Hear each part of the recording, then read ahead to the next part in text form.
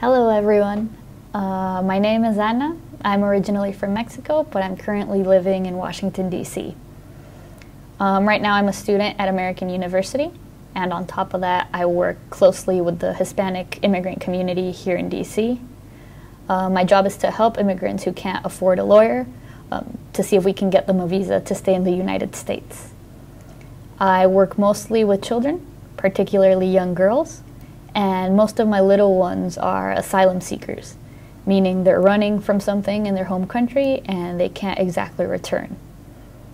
Before that, I spent a little time working with the United Nations.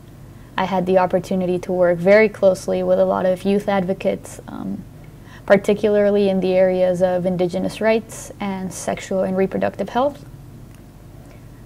Whenever I go back to Mexico, I love spending time in the indigenous communities up in the Mexican mountains, and also like spending time with my family.